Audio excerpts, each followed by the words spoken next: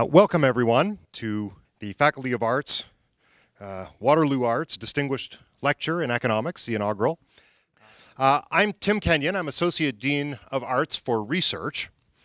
To an increasing extent, scholars interested in practically any natural or social phenomenon are well served by an understanding of the core concepts and methods of economics. It's perhaps unsurprising that a discipline focusing on the manifestations of economic activity in all its astonishing diversity should have developed methods and explanatory categories with such expressive richness and analytical power that they would end up applying with great generality to aspects of all phenomena, sociological, biological, even basically physical.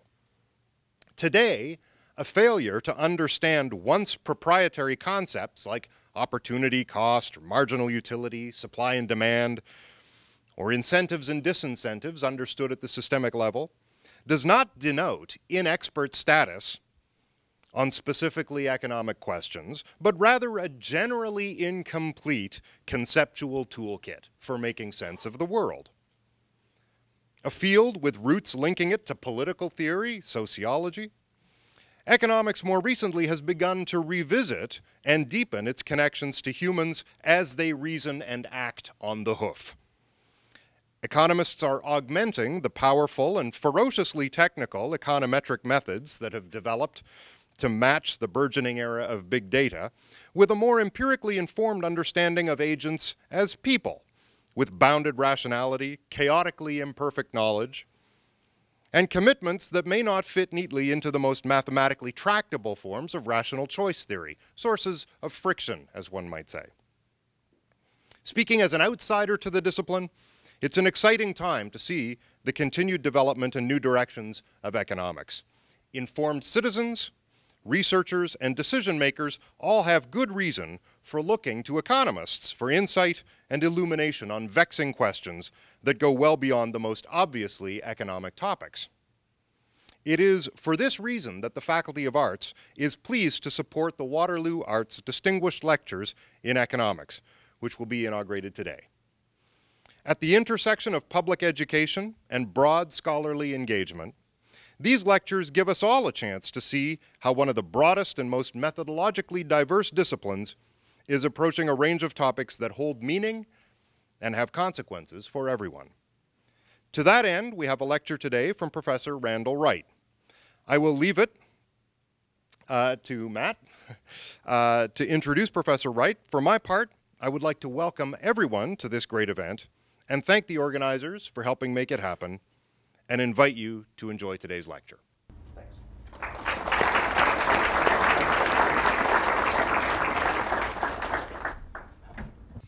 So it's with great pleasure that we have Professor Wright from the University of Wisconsin with us today. It's with no exaggeration at all that I can say that he's one of the most important working macroeconomic theorists in the profession today. Throughout his career, he's made important contributions to our understanding of labor markets, business cycles, and monetary and financial economics. His most important contributions have been in the area of monetary theory, where he pioneered the approach of using search theory to understand monetary phenomena. And his research in this area is characterized by a focus on the underlying frictions in economic exchange that make money an essential feature of pretty much all modern economies. His work in this area addresses central issues about the existence of money as a medium of exchange, and the way that monetary economies function that might differ from a non-monetary economy. Professor Wright's also pursued the implications of these kind of deep underlying theory of money for monetary policy and for policymakers. And I think it's fair to say that over the last 2 decades, he's probably been the single most important person responsible for pushing policymakers and central bankers into taking monetary theory and the foundations of a monetary economy seriously, though I'm not clear that that one's been decisively won yet. His more recent work extends the same kind of interest in the underlying frictions in an economy and what institutions arise from those frictions and how they affect economic outcomes, to not just straight money, but to broader aspects of the financial system. And this bridges an important gap between conventional macroeconomics and the study of finance. His work today is in that vein, and he's going to talk to us today about the implications of those kinds of frictions on innovation and growth. Without further introduction, I'm going to turn the floor over to Professor Wright and take it away.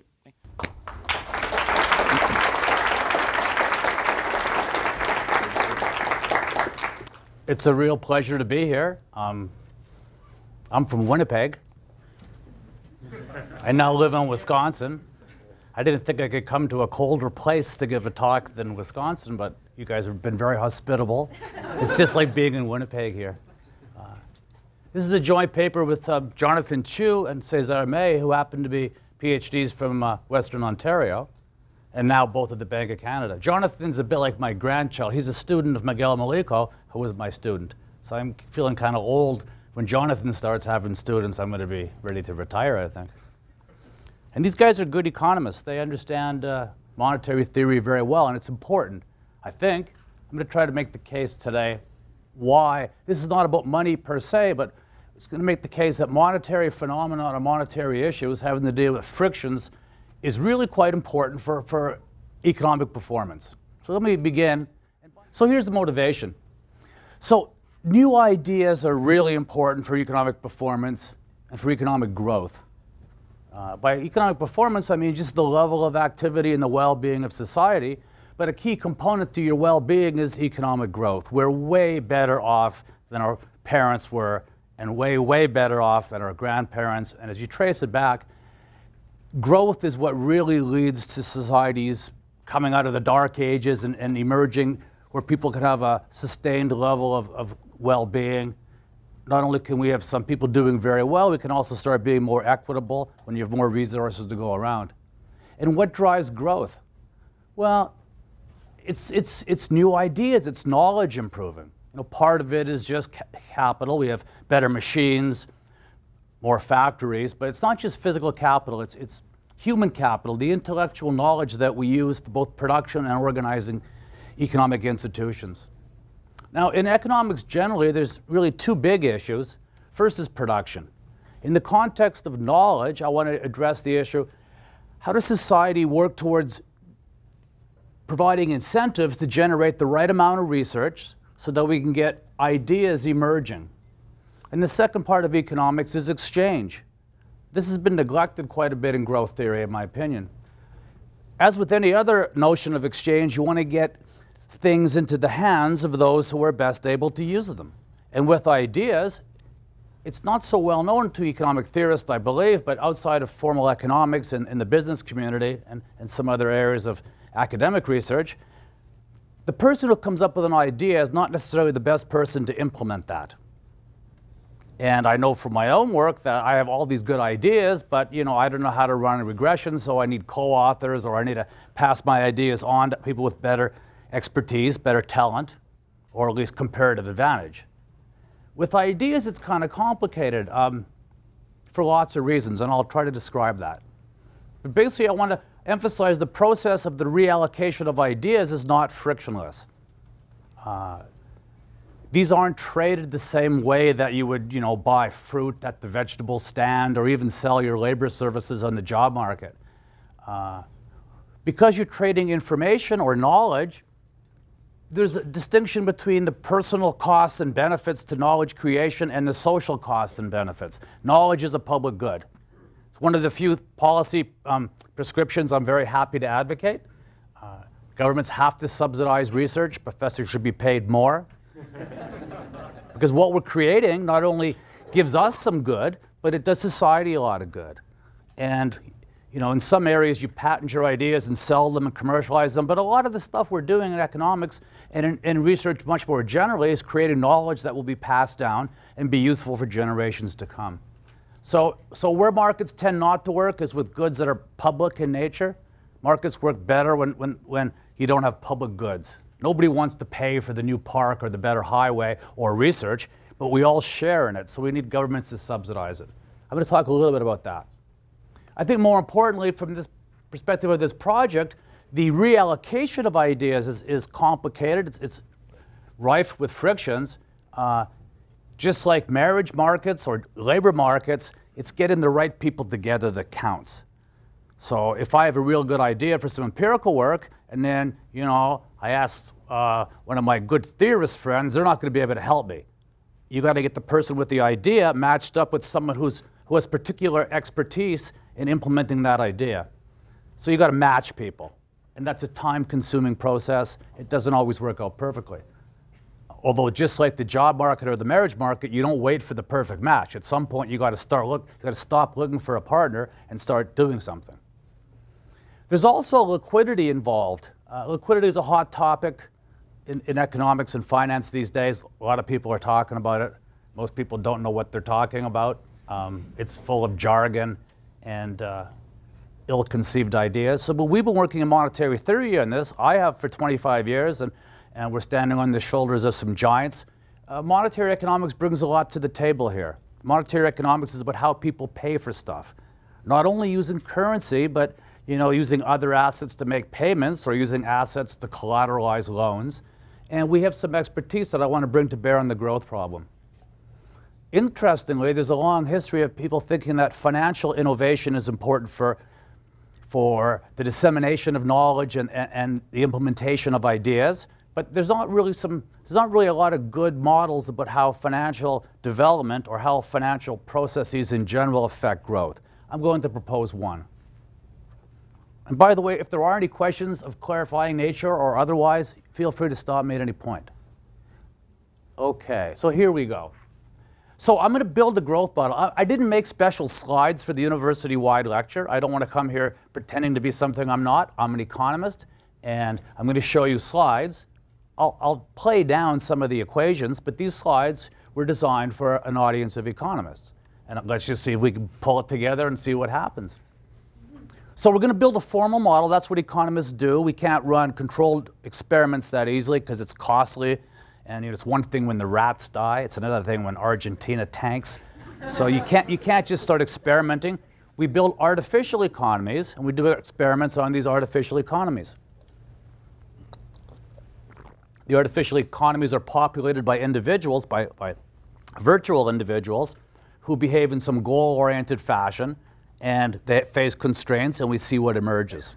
So this economy, this model, will be populated by producers, and the art of economics, as is probably true of most sciences, you want to strip away all the fancy, realistic descriptions of the world and hone it down to something that's simple enough to understand, yet maintains the essence of the key ideas.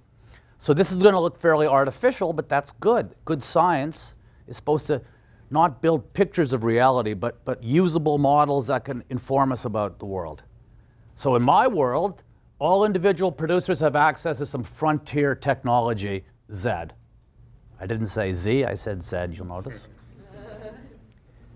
They also come up with new ideas for innovations. At the beginning, I'm going to walk you through a sequence of increasingly complicated models, and at some simple versions, we're going to have these ideas just appearing randomly. Later on, you'll have to engage in effort and use resources to come up with ideas. And this will increase their individual productivity, giving them some profit advantage in the shorter run.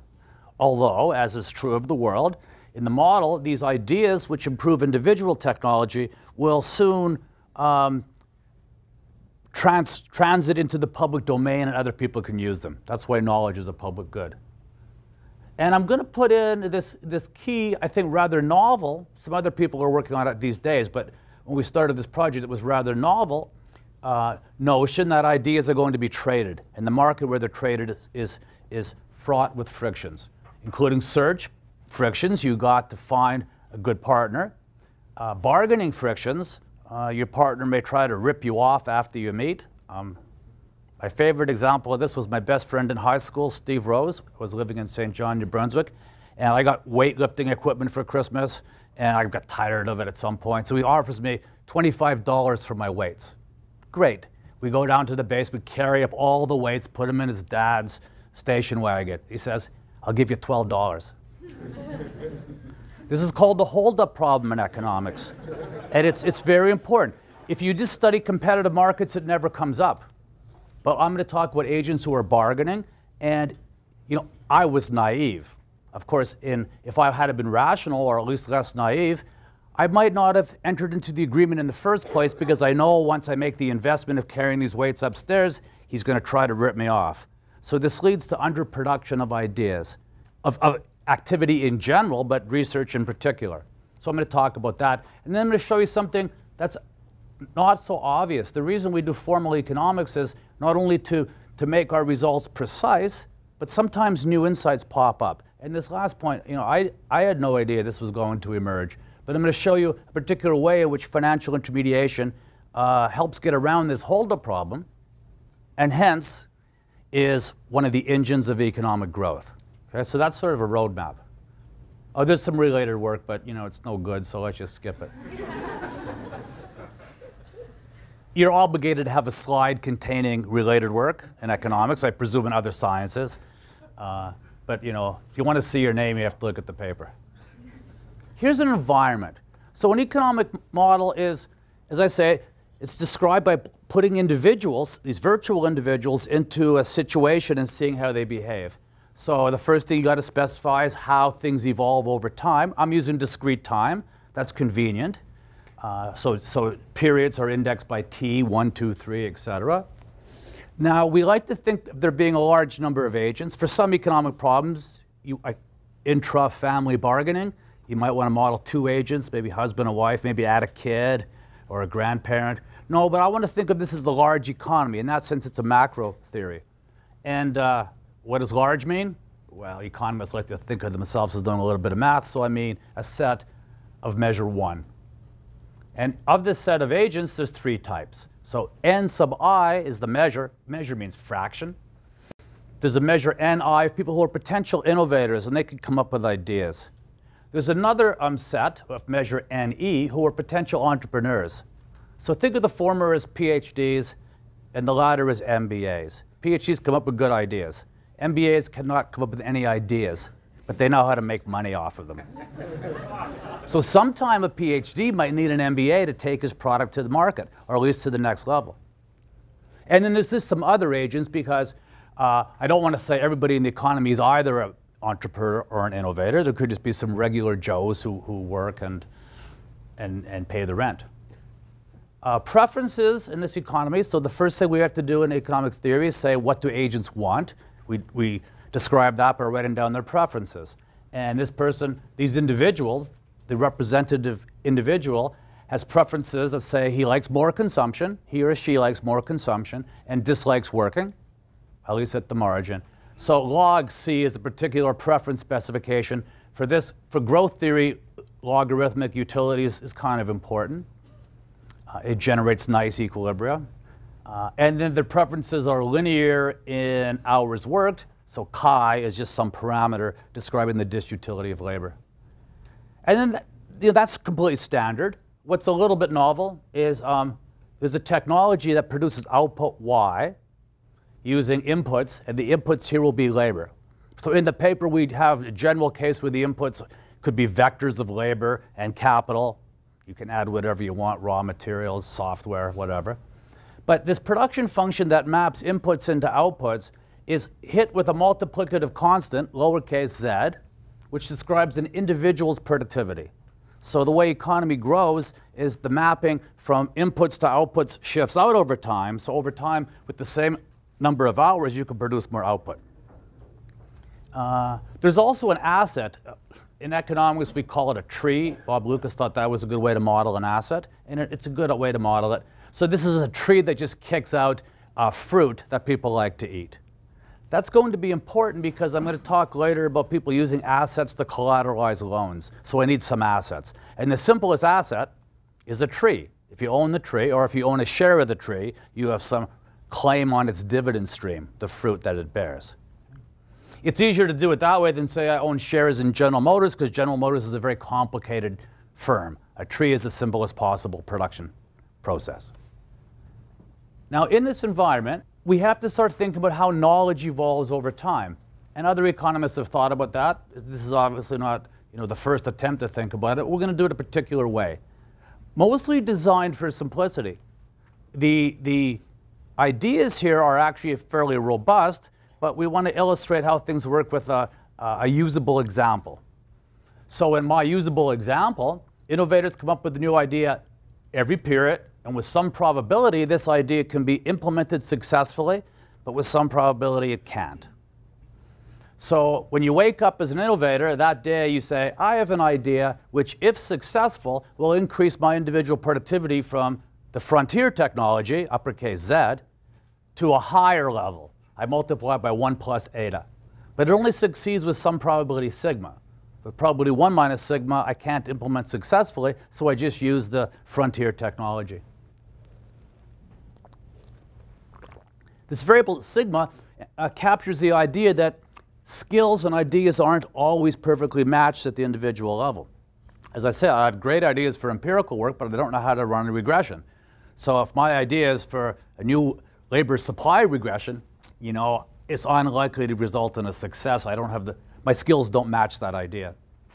So this diagram on the bottom shows you the way it works. At the beginning of a period, some people are successful, their productivity increases. Others are not, and they use the frontier technology.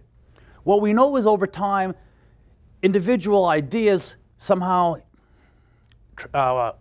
emerge into the public domain and we can all use them. Let's keep it simple. Let's say at the start of the next period, anybody can use the new knowledge. So you only have a one-period advantage because of your innovation. Nothing is critical about one, it just makes it easier. So here's a diffusion process. In general, the frontier technology next period depends on the entire distribution of productivity across all producers. But the way I've set it up, at any point in time, there's only two types of producers.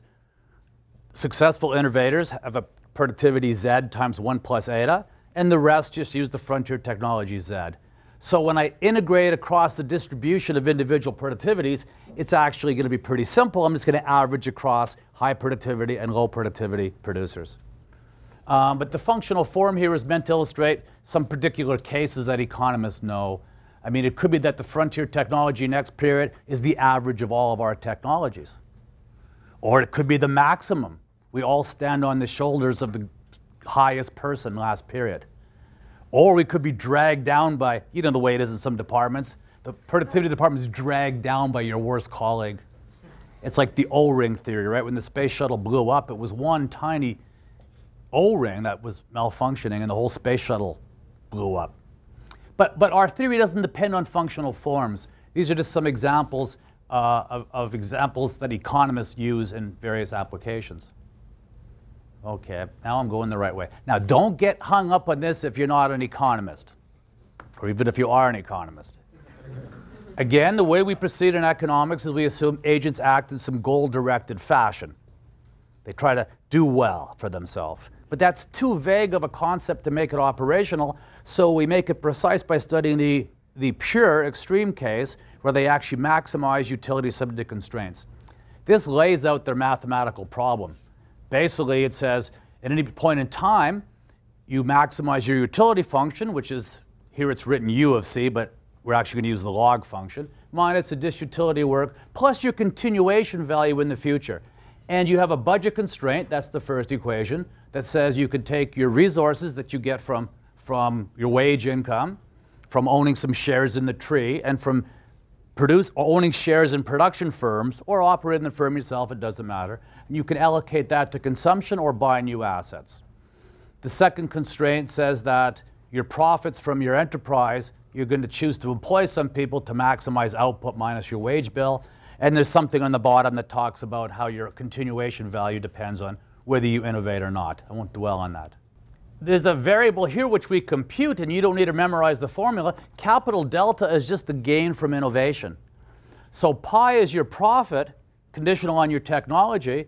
So pi 1 will be the profit of a successful innovator. Pi 0 will be the profit of someone who's using the frontier technology. The difference is the higher profit for people who are successful in innovation. I have to multiply by that chi over W to translate profits into utility. And that's just some accounting that I do. And that's not so important. Equilibrium in this theory is agents are all going to choose consumption, hours worked, hours supplied. Capital H is hours demanded. Agents are going to choose to hold some assets such that given the prices, agents are doing the best they can. And market clearing, which means what everybody chooses adds up so that it's feasible. This is all completely standard economics. Okay, the reason we use a particular utility function, log, it generates a very nice equilibrium called a balanced growth equilibrium. So in equilibrium, all variables except labor grow, and they all grow at the same rate, g. So z prime over z is the growth rate in the technology process, or productivity. Consumption, wages, other variables will grow at the same rate. But hours will be constant.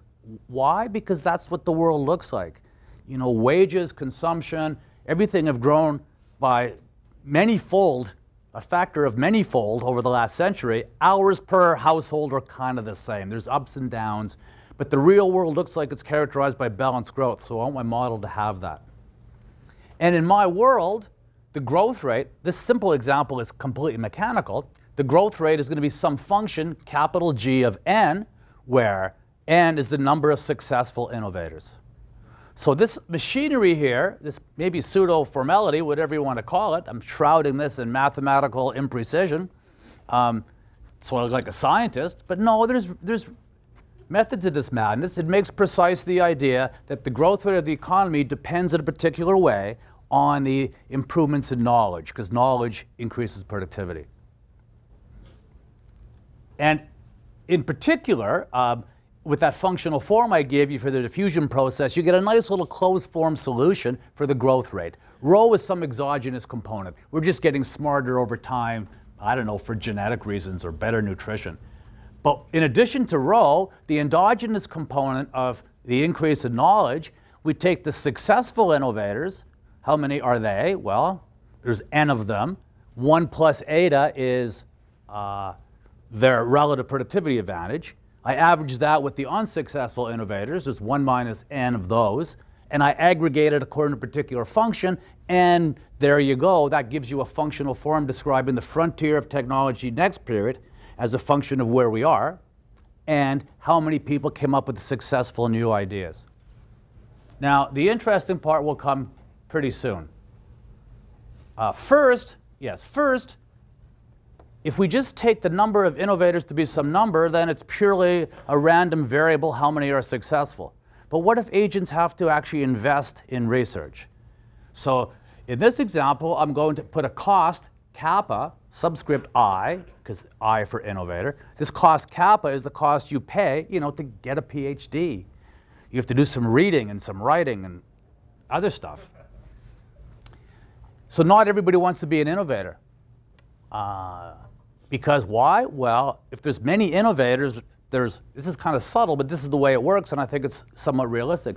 If there's a lot of people going into innovation, productivity is going to grow fast. When productivity is growing, wages are higher. When wages are higher, profits aren't so high. So if there's too much innovation, that kind of chokes off additional innovation by driving profits down.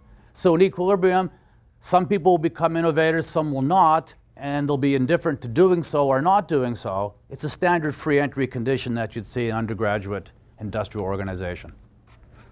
Now, one question, why do I always go the wrong way? Must be an Australian pointer or something. Okay. In this model, there exists a unique equilibrium. The growth rate depends on a bunch of things. It doesn't depend on A, which is the supply of these assets. But the equilibrium is inefficient. Here's the first kind of substantive result, and it's quite simple. People do not go into innovation enough because they bear the cost kappa themselves. The benefits, well, they get a benefit in the short run. Their productivity and hence their profits are temporarily high. But in the long run, that information goes into the public domain and everybody benefits from it. So the individual's not able to recoup his costs and hence there'll be underinvestment in knowledge.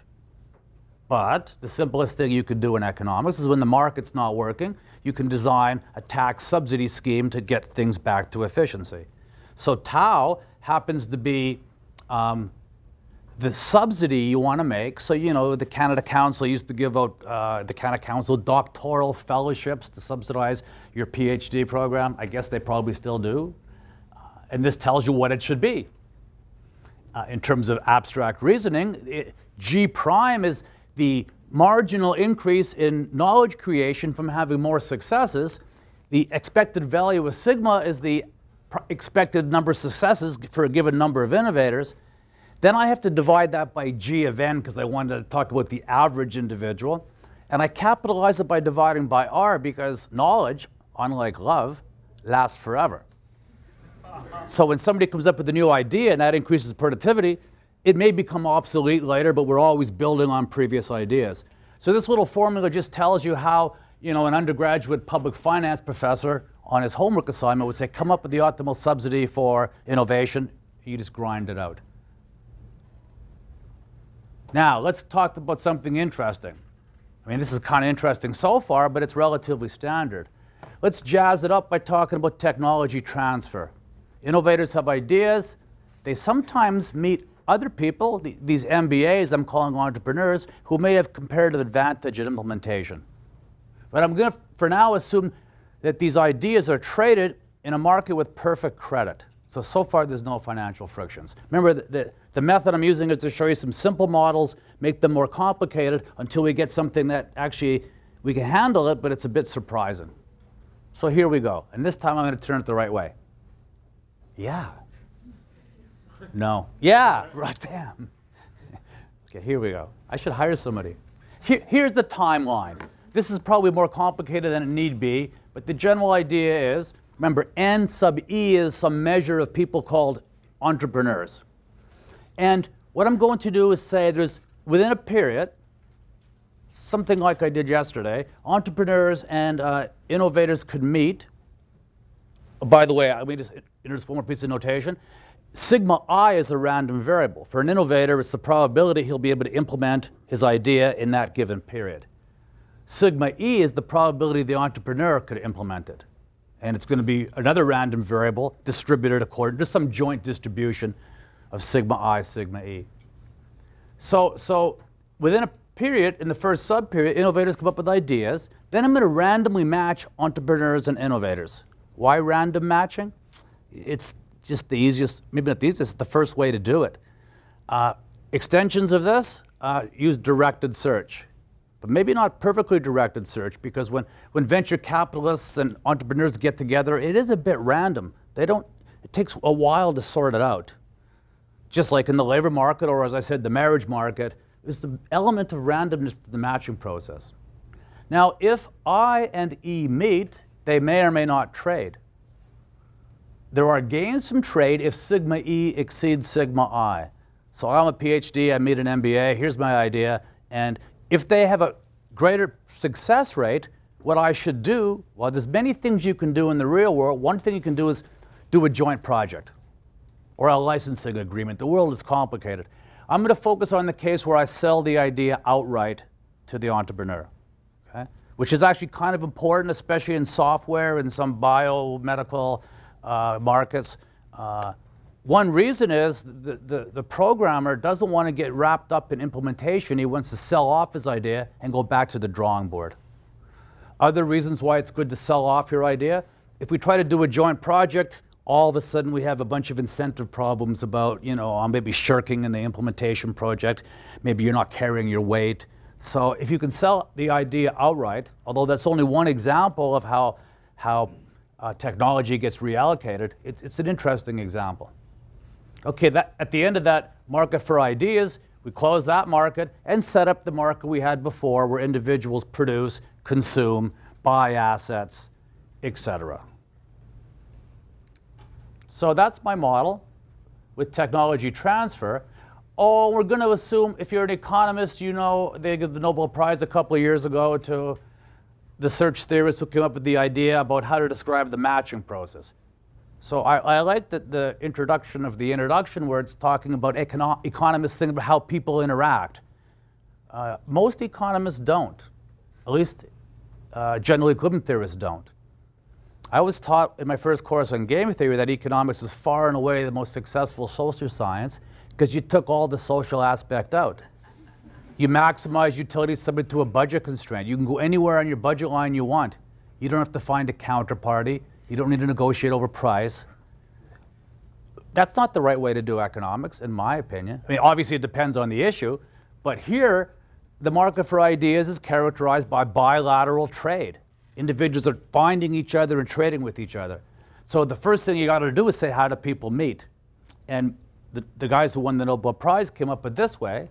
If there's Ni innovators in the market and Ne entrepreneurs, there's some function denoted mu, which tells you the total number of bilateral matches. It's a technology. Of course, you can model that more deeply, but for now, I'm going to use that exogenous matching function. So basically, the probability for, say, an entrepreneur of meeting an innovator is mu, the total number of matches, divided by Ne, the number of entrepreneurs. So this is the way economists now standardly theorize about who trades with whom. Well, this tells you who meets whom, and then we're going to see what happens. And because it's a bilateral gain from trade situation, they're not going to take prices as given by some auctioneer. They're going to bargain over prices. And the bargain, we use standard bargaining theory. It generates a very nice, simple outcome. The entrepreneur is going to have to transfer some purchasing power. I'm not going to say money, because I think too deeply about monetary economics to bandy about the word money. If you were a GE theorist, in terms of numeraire, so it's purchasing power. And the purchasing power that the MBA will have to give me to get my idea is a weighted average. Theta is the MBA's bargaining power. So it's going to weight my success rate and their success rate. The higher is my success rate, the more I'll demand in payment. The higher is their success rate, the more they'll be willing to offer. I only multiply it by delta because I'm sure you all remember that delta was the gain from successful implementation in utility terms. So delta just turns profits into utils. Now, we're starting to get something a little less trivial. The economy operates the same as the basic growth aspect. There's a growth rate G, but now the number of successful innovations is, well, there's some baseline success rate. That's the first term. If there's N entrepreneurs, and on average they succeed with some probability, that gives you the total number of successes. But we have to add on to it the new successes generated by technology transfer. So mu is the number of meetings between entrepreneurs and innovators, and sigma is the gain from trade. So I have to take the expected value of the increase in probability when I transfer the technology to somebody with more expertise.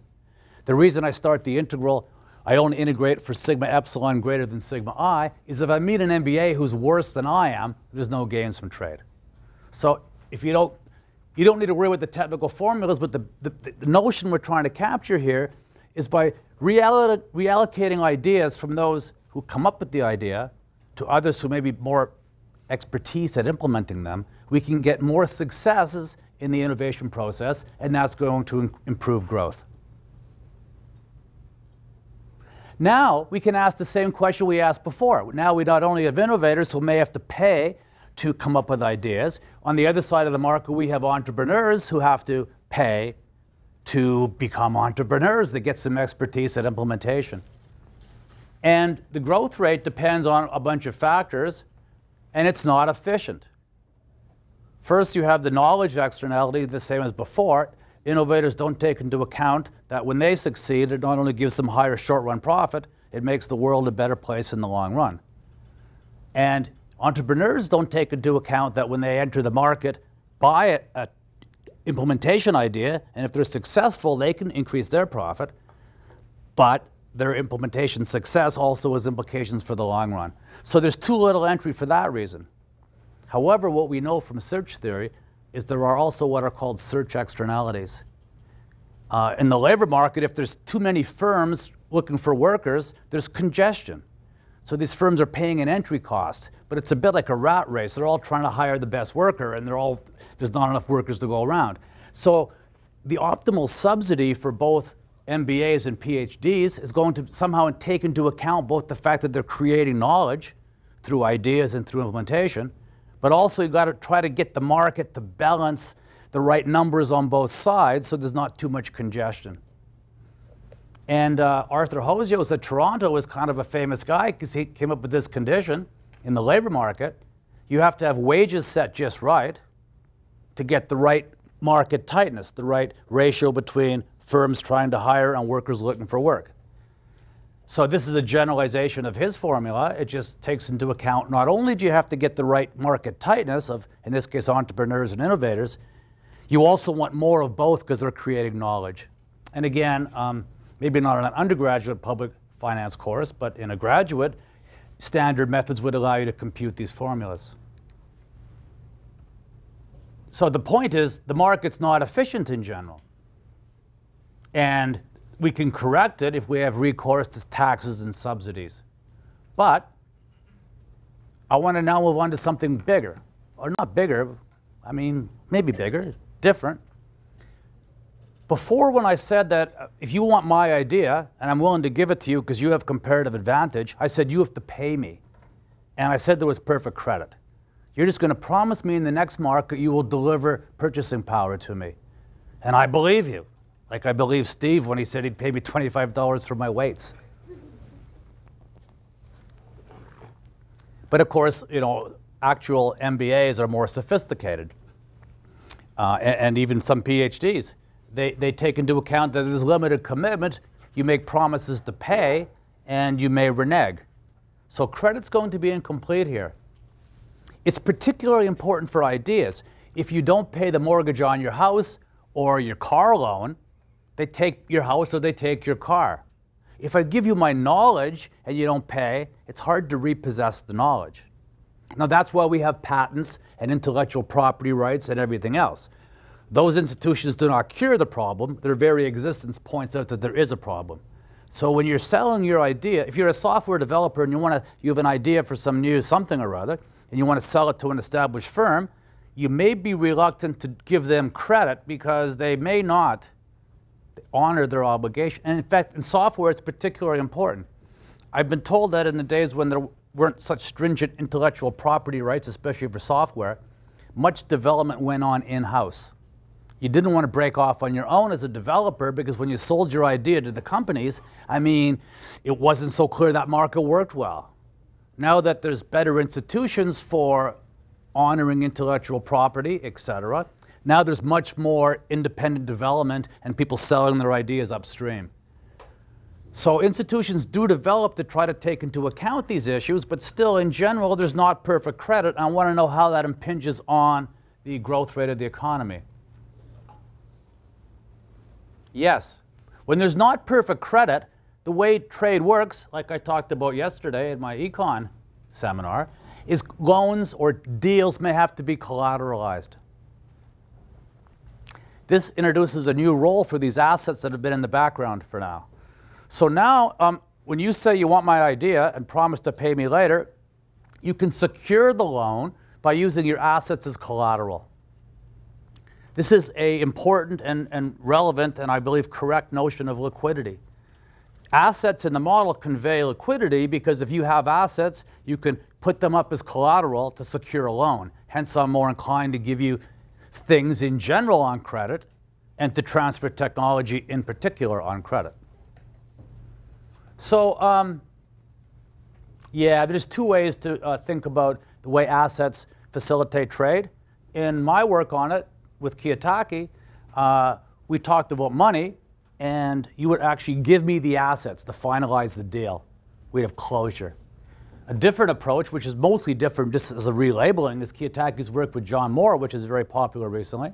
There you don't give me the assets and finalize the deal. You promise me payment and purchasing power. Only if you renege can I seize your assets. For the equations, that doesn't matter. Okay? In both cases, the assets are being used to facilitate transactions. Now, bargaining is as before. If you want my idea, I'll tell it to you. You're supposed to make me a payment P. However, you're constrained. Any promised payment you make, if it's too high, I know you're going to renege on that. When will you not renege? Well, when the promised payment is no bigger than the value of your assets, you'd rather honor your obligation than forfeit the collateral. So I know exactly the highest amount of credit I'm willing to offer you. And that amount of credit is described by the value of your assets. It turns out that the value of the assets, so you get the dividends from the tree, and the dividends are worth Z. You can turn these dividends into output using the frontier technology, but you can also resell the assets at price phi. So phi plus Z over Z is basically the value of the assets you can either transfer to me or use to secure the loan. You cannot promise a payment bigger than that. So this is very abstract, I understand that, but it captures something. It captures the idea that there's gains from trade in technology or in ideas, but these gains from trade are stymied by the fact that the credit doesn't work that well.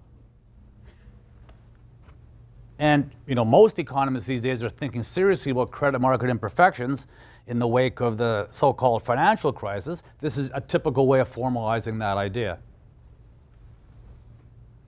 Okay, this little box describes what happens in the market for ideas. So sigma I is my success rate. I meet you. Sigma E is your success rate if I transfer the idea to you. So below the 45-degree line, there's no gains from trade. I'd rather go solo. I don't need you. Above the 45-degree line, there is gains from trade. And with perfect credit, so first, when I say above the 45-degree line, any bilateral meeting is characterized by a pair. My success rate if I go solo, and your success rate if you take over the project.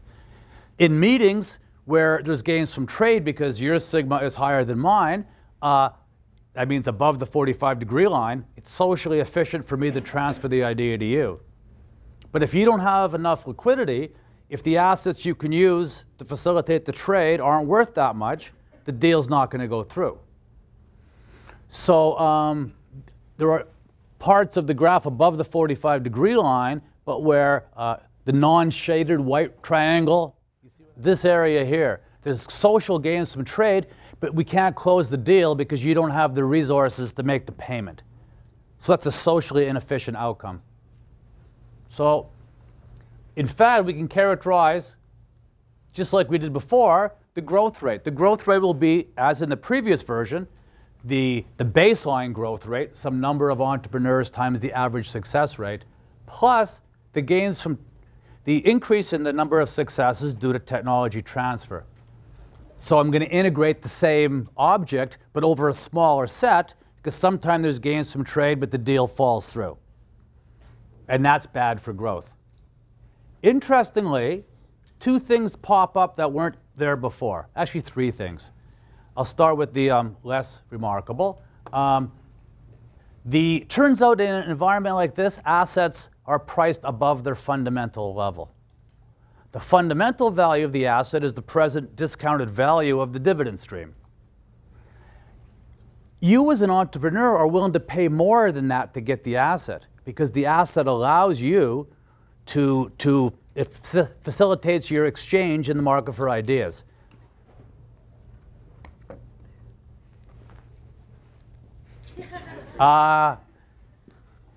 So agents are willing to pay for liquidity. The asset is priced above its fundamental. The difference is the so-called liquidity premium, which is the amount you'd be willing to pay to hold assets not only for their return, but for their liquidity. That's not so remarkable. This comes out of Monetary Theory 101. Although 10 years ago, I would have found that totally mysterious. But the frontier has moved. Now, two things that come out which are less obvious. So I guess this was actually pretty obvious too. A higher number or a higher quantity of liquid assets increases the growth rate. Why? Because technology transfer and hence successful implementation is being hindered by a lack of collateral. For sure, a lack of collateral stymies all investments, but in particular, trying to buy information or buy knowledge. And that's bad for growth because we can't reallocate information from those who come up with it to those who are better able to implement it because me as an innovator, I'm worried you might not be able to make the payment. And if there's not enough liquid assets to go around, well, their price goes up, so the value of liquidity tries to compensate that, but still there's not enough to go around. And many people think this is kind of a big deal in the real world. There's a shortage of assets which are available to collateralize loans. That's not so difficult to conceive of, maybe. But this next one is bargaining power. So this holdup problem I mentioned when I sold my weights to Steve, it's kind of the same idea in this market. So there's several holdup problems. When I first pay the cost to become an innovator and you pay the cost to become an entrepreneur, at the bargaining stage, you may not be able to recoup those costs. So there's going to be underinvestment. Those can be corrected by the tax subsidy programs I was alluding to earlier. There's an additional holdup problem. When you bring liquidity as an entrepreneur to the market, you're making an investment. You're paying more for the asset than its fundamental value. So when we get together in our bilateral meeting and we negotiate, I'm going to give you my idea in exchange for either a payment collateralized by your asset or you just hand over the asset, you're going to say you want a good deal because you made this investment in liquidity. It's like me saying to Steve, I want a high price for my weights because I went to all the trouble, I paid the cost to carry them upstairs. And what's a good economist going to say to that? He's going to say, that's a sunk cost. Like with opportunity costs and these other, this jargon for economics that's actually important. Sunk cost is a key concept about the real world. Whether Steve pays me $25 or $12, I still have to bear the cost. It's already sunk. I already carried the weights upstairs. And that's what I, as an innovator, will say to the entrepreneur. You may have invested in liquidity, which was a cost for you. That's sunk. You've already paid that cost. So I'm going to charge you a high price. This is kind of a new idea in monetary or finance theory because most people, especially in finance, they always assume competitive pricing. Once you start putting more realistic pricing mechanisms in, like bargaining, new phenomenon emerge. And it's no big deal. I mean, I should have known it when I was in high school because of the weightlifting fiasco. So, to get efficiency, the next slide is going to give you the formulas, probably. Yeah, there's some more about, I have no idea how long I'm supposed to go or how long I've gone. So I'm just going to keep chatting until I run out of slides. But we're not too far from the end. Because I get paid by the hour, right? Okay. So an equilibrium is going to be a more and more complicated object. I don't just need wages and asset prices.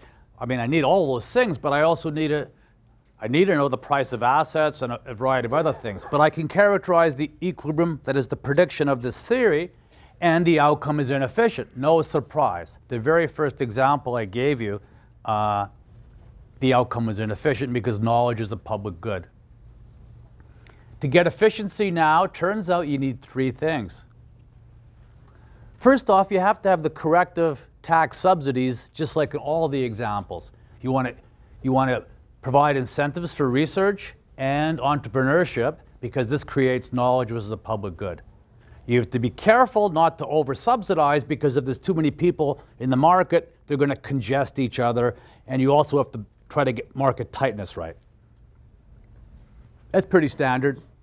You also need an abundant supply of liquidity, that is assets that can function as collateral or a means of payment, either way. And as I said, many people seem to think the world is characterized these days by a shortage of good collateral. And finally, you need to have entrepreneurs, that is, you guys trying to buy my ideas. I mean, you are as we speak. I need to have all the bargaining, you need to have all the bargaining power in that deal. Your bargaining power should be one. That's the way for you to recoup all of your otherwise sunk costs. You should take all the gains from trade because you were the guys who actually made the investment in liquidity. And the general rule of thumb behind the famous Hozio's condition is to get efficient investment, the person who made the investment should what's the word, I guess recoup, or should get the gains generated by that investment instead of being held up by the other side of the trade. So since it was the entrepreneurs who made the investment in liquidity, they should get the gains from trade for efficiency. And that requires you having all the bargaining power. Now, that is kind of different in you, and I think it's important. Similar insights are what allowed us in the area to conclude that inflation is much more costly than economists used to think. This hold-up problem in bilateral bargaining, it's kind of a big deal. Put it to you this way, suppose I had all the bargaining power, then you would get none of the gains from trade. So you're not going to invest in liquidity at all. Okay, so bargaining power can be really important for splitting the gains from trade correctly so that we get efficient investments. So that's in other papers, as I say, papers on the cost of inflation and some other areas. But it's kind of a new application to growth theory. The next thing I'm going to show you is quite new. This is where theory is useful. Sometimes things emerge from the theory that surprised the person writing down the model. If I can just figure out which of these buttons to press. Nope. Yes. We studied a model with innovation, but no technology transfer. Got simple policy to correct the externalities. Then we added technology transfer with perfect credit markets. Then we put imperfections in the credit market, basically limited commitment, which meant that deals had to be collateralized. And we saw an additional pair of inefficiencies. We needed a high abundance of liquid assets, and we needed the person investing in liquidity to have all the bargaining power. Now I'm going to talk about intermediation. Why? Well, there's a long tradition, as I say, of people thinking that financial development is good for growth. They don't really know why, but I mean, you can imagine at an intuitive level, if you want to make some investments, if you can go to a bank and get a loan, you can make more investments. I'm going to show you something that's novel, or at least I never guessed it beforehand. Yeah, so what I'm going to do, you don't need to read this. There's some names on there. I'm going to introduce banking into the model. The names are meant for people who work in economics or finance to say, oh, the Diamond-Dybvig model, I sort of know how that works. But it's all pretty simple. Basically, the market for ideas is open. And there's a bunch of you entrepreneurs out there and a bunch of innovators, and we match bilaterally. You all have some liquidity. You have access to liquid assets to use to collateralize the loan. Now, some of you may meet some innovator with an idea that's not so great, so you're not even constrained. You give them 20 bucks for the idea. Like, here's an idea. Open up a Canadian restaurant in Rio de Janeiro. No, it's $5 for that idea. A Brazilian restaurant in Waterloo, now there's a good idea, okay? So some ideas aren't so good, the price is low, you actually have excess liquidity. But then somebody else is in a bilateral meeting where there's huge gains from trade, they don't have enough liquidity to close the deal. The way these intermediaries, these banks work, is people with excess liquidity can deposit in a financial institution. The financial institution could make loans to people in need of more liquidity. So the role of banking in these kinds of models is to reallocate liquidity from those who currently have more than they need to those who have less than they would like. Now, when you deposit your liquidity into the bank, you're going to earn some interest on it. How can the bank pay you interest? By charging other people who take loans. So this reallocation of liquidity comes at a price, just like the reallocation of apples or bananas. If you want more of my apples, you got to give me something. But there's a role for banking in this kind of environment. Now notice it kind of requires, there's many ingredients in the model. They're all kind of integral to the theory. It's important there's gains from trade. It's important that it's bilateral, so you can have really big gains from trade. When Sonia has this sort of little gains from trade because she's talking to me about her thesis, and what do I know? So she doesn't need much to pay me. And then it's important that there's, as I say, bilateral, so it's not just a bunch of buyers and a bunch of sellers and supply equals demand. The bargaining component is integral as well. So financial intermediaries here reallocate liquidity from those who have more than the need to those who would like more. And this is kind of good because the next slide, this is probably almost, it just says, again, the box describes every potential bilateral meeting is characterized by my success rate and your success rate. Below the 45-degree line, there's no gains from trade. If you have any liquidity, you'll deposit it. Above the 45-degree line, there's gains from trade. To the left, it's like when Sonia was talking to me, she didn't need all of her liquid assets to get my expertise. So she had liquidity left over. She also deposits. But then people in this region here, they actually are in a situation where there's a great deal to be done. If they just had more assets to close the deal, they could, and they would. So they're going to be borrowing. Now, we get some trade here where we didn't have it without banks. We also lose some because this line here is no longer the 45-degree line. Because, when you try to buy the idea, you not only have to take account the cost, you got to pay the interest on the loan. And that interest rate will be positive if at the aggregate level there's not enough liquidity to go around. Okay? So that picture describes the outcome. I keep saying I think it's my last slide, but this is the main result. And by the way, my kind of work, it's not really about anything. I don't take super seriously those formulas for the Canada Council doctoral fellowship should be this amount of money. I'm more interested in method. So I want to show you what monetary economists do and how we think. I have some results, but it's the method that I think is actually way more important. Results are results. It's like you give a man a fish and then he eats a fish, but I show you how to do monetary theory. You could fish for the rest of your life now. You can use these tools. The nice thing about this new monetary theory that some of us are mostly Canadians, Steve Williamson, Suyang Shi, Narayana Kocherlakota, David Andolfato, and mostly Canadians, who knows why. It's new and it's easy. So econometrics, it's hard, right? I wouldn't know, but they say it's hard. This stuff is at the level of basically, there's some conceptual ideas, but the mathematics is at the level of advanced undergraduate. There's nothing hard here. So I'm pushing this talk as a way to encourage people not to believe every substantive result I present, but maybe take seriously this way of thinking about economics. It's new and it's not hard. Having said that, here's my substantive result. In this world with many complications, I'm going to tell you how to get the efficient outcome. You need three things. Actually, you only need, you need two things. It's like Monty Python. 6 things you need. As always, you have to subsidize innovation and entrepreneurial activity because they're creating knowledge, and knowledge is a public good. So having set those subsidies correctly, again, balancing, achieving the right market tightness, as well as stimulating the creation of knowledge, let's move on to see what else you need. You need to have a sufficient supply of liquid assets.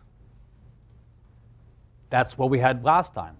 But notice with banks, this one's not a big deal, but it's still important to understand. With banks, you can get efficiency.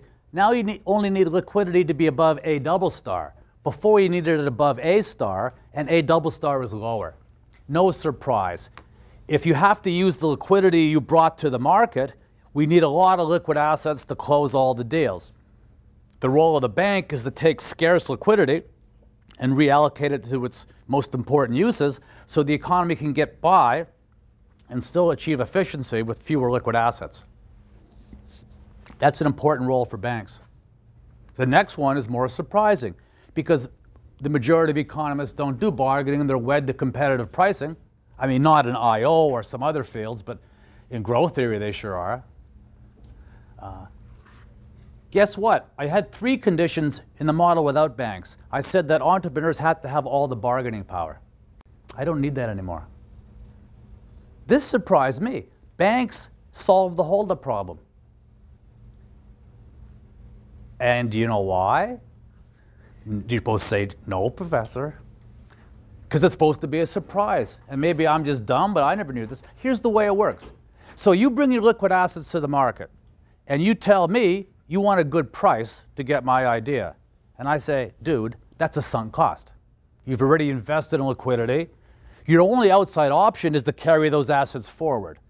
So I'm going to try to rip you off, and that leads to underinvestment and liquidity because you know you're going to get ripped off. If banks are open, your outside option is better. Instead of simply carrying those liquid assets forward, you can put your assets in the bank, or however, whatever we want to call this financial institution. Your assets can be reallocated to people who need them more. So you have a credible outside option. If I don't give you a good deal, you can walk away. And it's no longer a sunk cost because you can actually sell that liquidity through the financial intermediary to somebody else. So the fact that you're not stuck with the liquidity, you can actually have it reallocated to somebody else, gives you a credible threat. And hence, I can't hold you up. I didn't know that. So banking is not only useful because it reallocates liquidity to its scarce, to where it's needed, and it's a scarce resource, it allows for strategic implications. People who've invested in liquidity now have an outside option. They could rent it out or sell it off to somebody through a financial intermediary. So that's new. Is it quantitatively relevant? The paper has a whole section on running regressions, and I don't have anything to say about that. Whether it's empirically relevant or not, I'm not sure I care. This is a way to think about a lot of different problems, and you get some economic insights. The applications you may choose to pursue may be really important for policy or for the data. You know, I think of myself more as a guy teaching tools. So you can implement it any way you want. As long as you pay me for my ideas, we've got a deal. And conclusion, I'm done. There's a bunch of other junk. There's some economic history in the paper. For the historians, I should have tried to talk about this, but the people who take this idea seriously of technology transfer, and don't look at these slides. I don't want you to see anything else. I'll leave it there. This just simply catalogs with no credit, perfect credit, constrained credit, and intermediated credit. You get different outcomes, and I just wanted to list. That's what we did. And the last thing is the conclusion. But as I was saying, I think of myself as a guy who helps build tools, and you know, this is the little applied paper. It's not a pure theory paper, but this is only my preferences. I prefer that I give these tools to other people and let them put them to use. So that's the end of my slides, and I guess that's the end of my talk. I think you're supposed to clap now.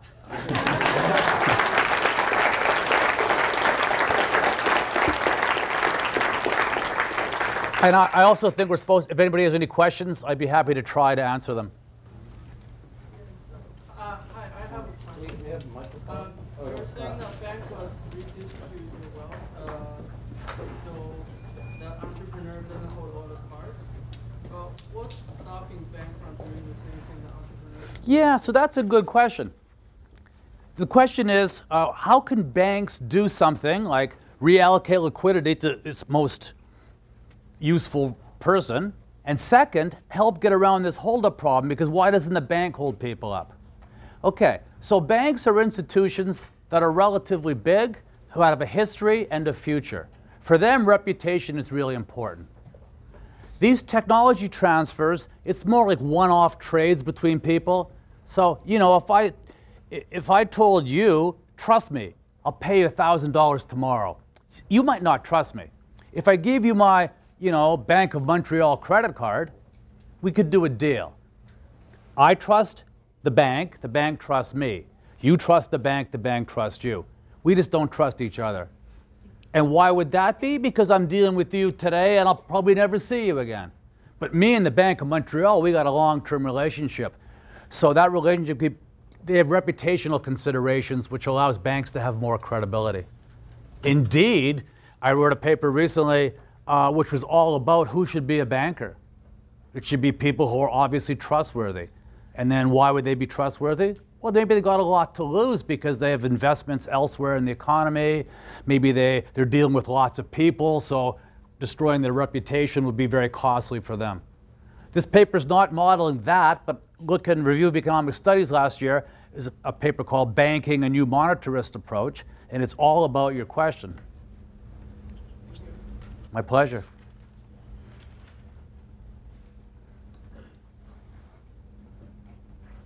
Oh, yes.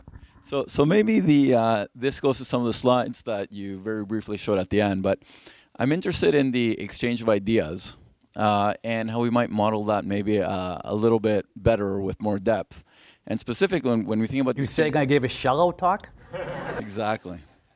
When we think about the exchange of ideas, we might think, for example, the example of the guy that invented the windshield washers. He didn't have the complementary assets to actually commercialize that, so he went to an entrepreneur, Ford or whatever, and as soon as he told him about it, you can't actually write a contract on the exchange of the idea, so Ford just took it and walked away. So here we're actually assuming that you can make that transaction. Are we thinking about different types of ideas? Yeah, different types of ideas, yeah. So this comes up, there's various ways in which people have maybe ideas. So you're thinking more what looks to me like a venture capital kind of situation. I have an idea, what I'm lacking is the capital, and maybe sometimes the expertise. So a venture capitalist will form a partnership with me where he both can funnel resources to finance my investments, and additionally bring to bear his expertise on the problem. Venture capital is a relatively small part of the market, of the investment market, but it's important because they tend to invest in high values but potentially very high reward enterprises. So, you know, I can make an Apple and all the good firms you've heard of in the last 25 years, many of them are venture cap. This is not that. This is a different kind of idea transfer. This is the one where I have the idea. I don't want a partner. I don't even want your funds to work on the project. I want to sell my idea outright. That's also a relatively small part of the market, although in some of our data say that in Germany, it looks like about 8% to 13% of the technological improvements firms get are from direct purchase in this fashion. So it's sizable for advanced countries. We only focused on that one aspect. I'm doing other work on venture capital was much more like you had in mind. I don't consider that a deeper model. It's just an alternative part of the same market. These tools can be brought to bear on those problems too. So it's important, you know, I should say this, partnerships have all kind of inefficiencies. Often it's better for me to sell the idea outright and move on. That way you internalize all of your own investments in the project because you're the guy who owns it and gets the returns. However, in venture capital, you don't want to buy my idea because you actually need a partner to work hand in hand on development. And that's just a different kind of ideas. But I guess I'm asking how you can fundamentally sell an idea if you can't write a contract selling the idea. And you know, if you tell me I will pay you $1 million after you tell me the idea, and I say, well, my idea was you should have a Brazilian restaurant, and if you can't contract on it, how can you actually make that exchange? So that's precisely why I have these assets collateralizing the deal. Okay? I mean, the simplest way to think of it is when someone wants my idea, they just hand over the assets. So it's a spot trade. I take the credit out of it. Now, that doesn't fully satisfy you, I'm sure. There's other frictions in the market that I'm not talking about. Informational frictions are really important in the idea market for at least two reasons. One, you tell me it's a good idea, but, you know, how do I know? Could be a lemon. Another aspect of it is if we do form a partnership, you claim to be working hard every day on the project, but you're probably, you know, watching wrestling or something. So these informational frictions are important. We abstract from those in this exercise because that's what everybody else has studied. Everybody, since Ken Arrow wrote the first paper on ideas, he said ideas are tricky because you tell me it's a good idea, but I don't know. I can only know if you give it to me, and once you give it to me, you can't take it back. So this paper has abstracted from that because there's many other studies of that. We wanted to focus on something different. How do we formally discuss that issue? So, you know, if you have an idea for say, a new kind of vehicle, you can show me the prototype and convince me that it's a good idea. But I can't actually use it until you give me the blueprint. So the prototype is a way of conveying information to me about the quality of your idea, but I can't take the prototype and reverse engineer the blueprint so easily, hence I may be still willing to pay you for the details. You know, in the restaurant example, I could taste the Brazilian food and say, this is pretty good, but unless you give me the recipe, I can't cook it. And that's certainly, that's not the last word on that problem. Thinking about informational frictions in economics is a first order problem. Most economists who think about frictions think only about private information. I wanted to bring to bear search and matching, bargaining, and liquidity because I wanted to talk about something different. So I'm glad you asked that so I can clarify. Question? So for the Stand up, please. So for the perfect credit case and the intermediate credit case, which one is better? Does this depend? It's ambiguous. Does this depend on the interest rate? Yes. Is your interest rate endogenous? Yes. Does that related to the growth rate? Yes. So, okay, perfect credit, you don't need assets. So what was your question about intermediate credit versus constrained credit? No, intermediate versus perfect, right. Banks could help, and how they help is by moving liquidity around to get it into the hands of the people who need it most. But they can't create liquidity. There's only so much to go around. So with perfect credit, that asset, that thing I called a tree, a Lucas tree, that was totally irrelevant. With perfect credit, you don't need collateral. Okay. Now, so adding imperfect credit, then the market got much worse. Using assets to collateralize loans helped, didn't help all the way. Adding banks help even more, but they don't get you back to perfect credit necessarily. Okay. So it's ambiguous as you go across these regimes, which one. So obviously, no credit's the worst, perfect credit's the best, and constrained credit's not so good, banks help, they don't go all the way. The interest rate is pinned down so that if liquidity is scarce, those who have too much are willing to put it in the financial institution. Those who have not enough want to take some out. But how do you allocate this resource, liquidity, when it's scarce? You use the price mechanism. The interest rate on loans will clear that market. Okay? And if there's plenty of liquidity at the aggregate level, then it won't be scarce, and the interest rate will go to zero, so you do get back to the best. But if liquidity is in scarce supply, the banks can't solve that problem. Okay, just on top of that, I'm wondering what type of policy implication will come out from this paper other than subsidize innovation and entrepreneurship? Yeah. So that's a great question. The easy one is to run a deflation at the Friedman rule, which means liquidity will no longer be scarce because currency will have a good rate of return and people can use currency. They don't need to use other assets for liquidity. Now, that's a pretty strong prediction, but that prediction doesn't come out of this only. Any kind of imperfect credit market model, you can replace credit with monetary exchange, and as long as you run a good monetary policy, the liquidity problem goes away. But I wouldn't push that too far because monetary exchange may come with its own set of problems. But certainly, if the problem is scarce liquidity, let people use money. The only reason we don't use cash for everything in the context of this model is that the inflation rate is too high. Okay? Now, don't forget, if everything was a currency transaction, it would introduce other problems like, it's hard to keep records, hard to do taxes. It encourages theft and other illegal activity. But the simplest way to address the shortage of liquidity is keep inflation low. So we have the room until 5 o'clock, so we can hang around if people have other questions, and then there's a reception over in environment afterwards. But we have Doug Pierce, the Dean of Arts. And I'm not going to bother with the mic. Okay. Hopefully everybody can hear me. I learned a lot of things in the last hour and a half, most of which I'm going to have to take for granted, one of which was that he said it was new and not hard. As somebody who, back before many of you were born, struggled through intro to micro, intro to macro, it may be new, but it is hard. So I'm going to defer to you and all that.